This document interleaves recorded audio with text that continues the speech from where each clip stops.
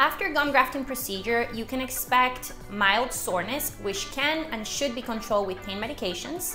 You can expect some swelling that should go away after 5 days of surgery. So swelling at the beginning of surgery, even on the 3rd and 4th day, is completely normal.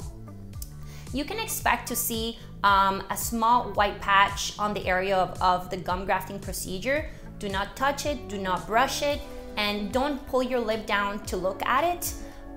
So again, a little bit of pain, a little bit of swelling is completely normal. Changes in the color of the skin and even some mild bleeding on the area is completely normal the first 24 hours.